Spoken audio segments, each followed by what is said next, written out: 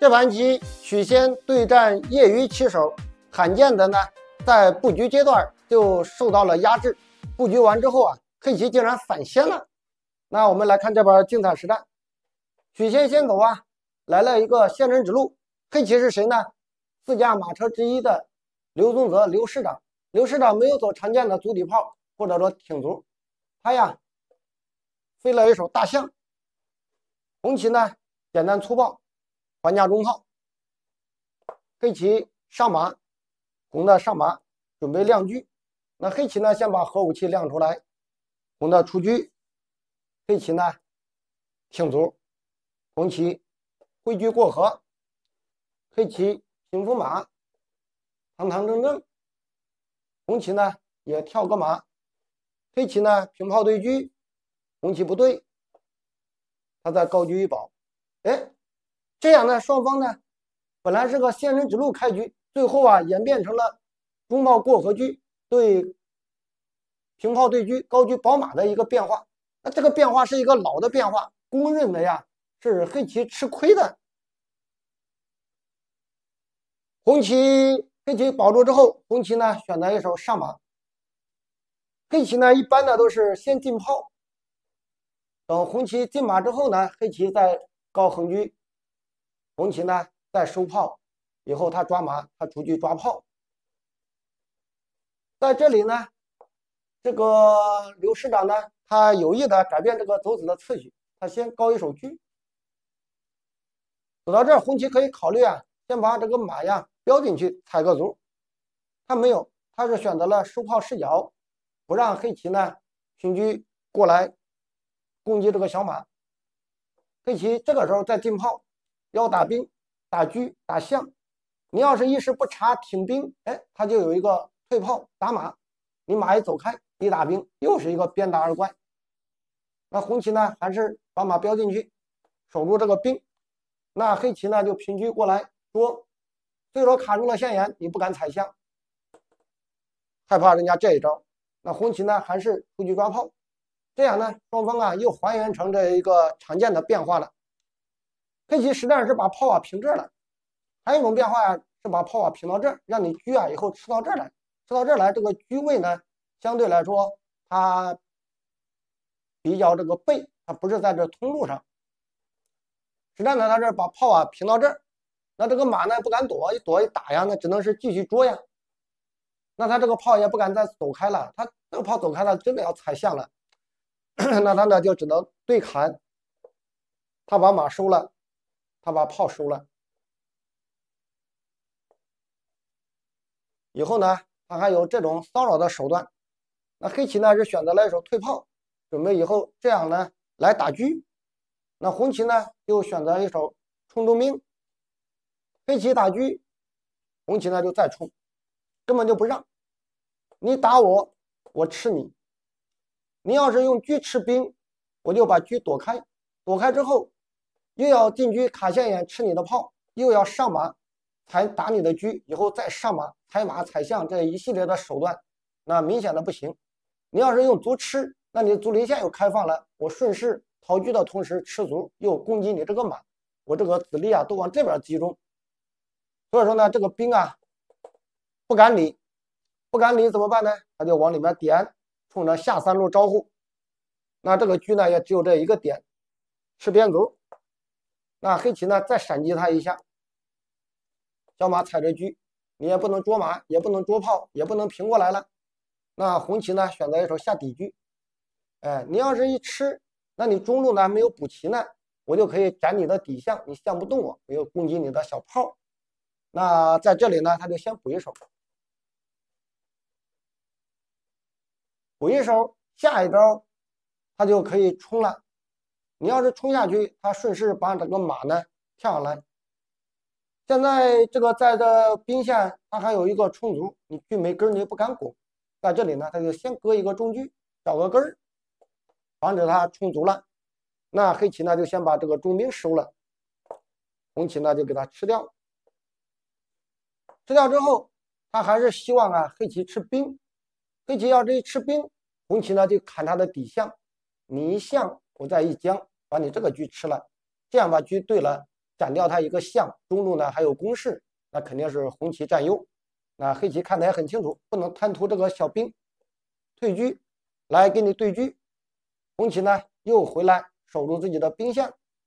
哎，接下来呀，黑棋走的非常巧妙。由于这个红棋呢，这个觉得自己可能先手，不想和棋对子讲话，这几步啊走的有点勉强。那黑棋呢就招招抢先，抓一下，上马又踩一下，那只能再躲开。然后呢，你看这个车被人家撵得乱窜，又选择一手吃兵，给你对车。那黑棋没招，必须得对，因为你现在你要是进来吃马，人家只需要高个炮守一下就完了。守住之后，你这边怎么办呢？吃掉，这个车被人家弄来弄去，最后还对掉了，肯定吃亏了。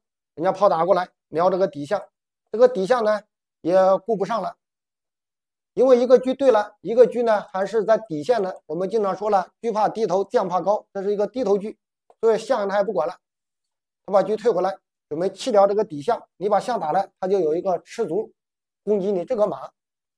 那黑棋看得很清楚，他不着急打，他先充足，也拓宽这个马路。再一个呢，你现在吃，我就有一个背后勾打。那红棋呢就飞象，黑棋把卒平开。走到这儿啊，红棋应该走一手上马踩双，踩着车踩住马。你要是平过来呢，我可以再从这儿上，以后呢跳进去。他没有，他呀是过来抓一下炮，他想考验一下黑棋，他想让黑棋啊充足来保住炮，这样的炮就甩不过来了。他再过来吃卒，那黑棋那也是个高手啊，虽然说是业余高手，那也是高手。他不往下冲，平开，用马保住炮，还保留住了这个炮的灵活性。而且呢，卒在这儿，你看像个钉子一样，你这个马呢上不去，马上人家还可以往下冲，吃你呢还。那红棋没招了，这子力都动不了，他只能硬着头皮先扫掉一个。那黑棋呢就过来打他，红棋呢选择躲车，黑棋呢就进马，强行给你交换，你一踩我往下一冲，吃住你的炮，以后呢还可以打兵打兵。那走到这儿，红棋呢是选择了进车卡线眼，下一招一踩，你一吃我就打你一将。黑棋实战是选择了退马来保这个象，这就太怂了，招法太软弱了。他应该呀踩掉这个，大胆弃象。你打我一将，我就扬个士把你车盖住。你这个车马炮啊，子力分散，形不成合力。而反观我这边这个手段就多了。他呢害怕人家这招吃象，选择了一手回马，这个招法呢有点软弱。红棋呢选择上马，红棋还是应该呀给他对掉比较好。但是呢，许仙呢一直不想对子讲话，这个棋呢不知不觉啊就落入下风了。跳进去，这个时候他再选择了一手踩掉。踩掉之后可以往下冲，可以架中炮，这个手段就很多了。红棋一看也感觉这个棋不对劲了，黑棋这个子力啊太活跃了，站位太好了，他就选择了一手平炮。下一手准备有一个回马，又踩车又踩卒又打闷弓，也不错。黑棋呢在这里啊走出一步致命的败招，他应该呀把这个卒平过来，或者说就强行扣中一将。不管走哪种，演变下去啊都是黑棋优势无疑。他呢走出一步致命的败招，平车，好像挺不错呀，也防止了他回马又吃住炮。但是呢这招棋一走，许仙就高兴了，乐了，心里乐开花了。没想到啊瞌睡了有人给递枕头。红棋呢一高炮，黑棋一看不对劲啊，这又要打马又要过来打车打闷弓，那没办法，这个时候来一将，来一将，那他也不可能来跟他换呢，你一换，人家踩进来，你也没有冲炮的这种手段了，还踩住你这个。你要是补个象，那这又踩这个了。你要是出来，他也是给你交换了。那在这里呢，他就架个中炮。黑棋没招，你将一军人家出来了，他就选择了一手平炮来打车。那红棋呢就动手了，踩掉。黑棋踩掉，红棋并没有打他这一将，选择把这个炮吃掉。又给黑棋呢留下了2个短腿的双马，关键吃完之后还有这种手段呢，这冲炮一打可受不了啊！你现在要是飞个象，人家这边打马又带将，白吃一个呀。那黑棋呢就往下冲，吃着炮吃着车，那他呢就开炮，来一将，吃回去，然后再打一将，养个士。红棋呢再高车捉马，那现在少俩象了，缺象怕炮，人家有门大炮，你再参起马上炮也不中啊，没有对象了。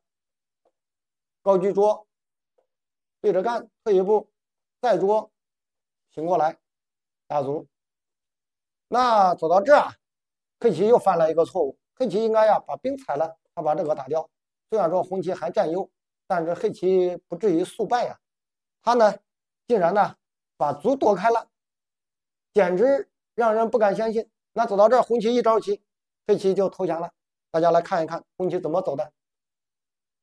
这个棋也不难看出来，相信稍微有点水平的棋友应该都知道。红棋轻轻的一招平炮，黑棋呢也就举起手来。自此必丢一子，那还玩啥呀？人家这边还10象权还有兵，你这边缺俩象。就这样呢，许仙呢幸运的反败为胜。